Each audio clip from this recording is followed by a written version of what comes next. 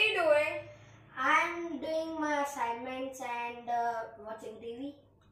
I'm getting very bored. How are you taking precautions against corona? I'm wearing the mask, washing my hands with soap or sanitizer. Let me ask you a few questions because I'm getting bored and I think you are too. Okay. First question is, what goes up but never comes down? Air. It's wrong. It's age. Your age is always going up and never coming down. Okay. Second question. How many letters does alphabet has? 26. Wrong again. A-L-P-H-A-B-E-T. 8 letters. Oh. Last question. I know you'll get this one. What has a bark but does not bite? Yeah, I know. Tree. That's correct.